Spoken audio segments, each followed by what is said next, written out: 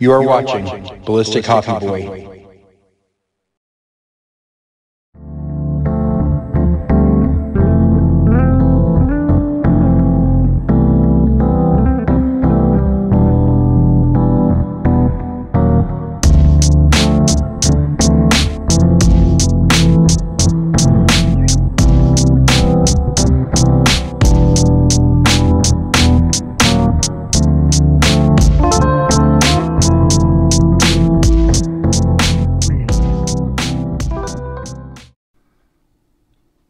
Welcome to XpressO, episode 20.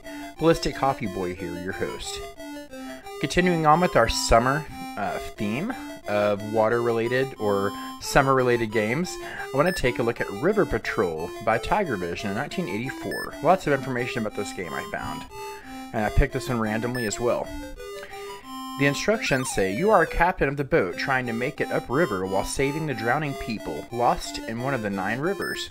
The more people you save, the more points you score, but your boat leaks, so watch your water gauge. So that's pretty much it here. The game features there are 9 different rivers to navigate. After completion of the 9th river, the next cycle will start at 7th river and finish at 9th river until the end of the game. The goal gauge is the green bar. It says this gauge indicates how close you are to the dam and the course. The water gauge, the violet bar, it says this gauge indicates how much more water your boat can take on before it sinks. It will move according to how much water you have taken on. Its speed depends on how many rivers you have completed. If the gauge goes to 0, your boat sinks. Whirlpool and alligator. Water will flood into your boat faster when it hits an alligator or caught in a whirlpool. When your boat is caught in a whirlpool, escape by pushing the engine button when the boat points upriver. Driftwood, rocks, shore, another boat, and TNT. When your boat hits these objects, it will sink. Drowning people. When a drowning person is saved, bonus points will be scored.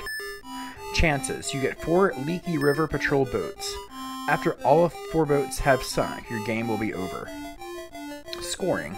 There are 3 ways to score. When your boat passes a certain mileage on the course, 10 points will be awarded.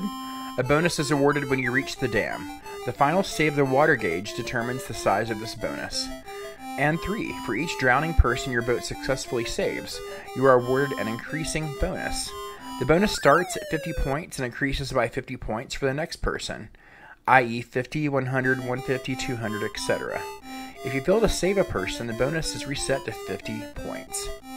I also found out some cool information about this game. It says here on Wikipedia, this is actually an arcade game put out in 1981 by CGI and developed by Orca Corporation. It was licensed to Kirsten for distribution in North America. So, also the legacy for this game, a bootleg version of the game was developed by Falcon titled Silverland, which changed the main premise to skiing. It's also similar to the 1981 VIC-20 game River Rescue. Also, it says here, after the release of River Patrol onto the market, Orca would go on to work on several projects. Their Percussor, The Bounty, Looper, Springer, Funky Bee, Slalom, and Ski Lancer.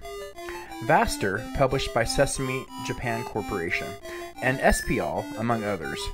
On June 20, 1983, Orca went bankrupt. Former members of this company later worked at Crux before forming Toplin. Pretty interesting. So this game is pretty tough. As you can see, it's really hard. You have to keep pressing the red button to accelerate. And it's just really clunky, I found. And the music is just really annoying. What do you think? I bet you can barely hear me. So half these drowning people are just... It was definitely hard to save them all. Trying to avoid all these objects is definitely difficult. So where would I rank this game? Probably a Doppio Espresso. Maybe if I was bored one day like I am today, I'd play it. Let me know what you think, guys.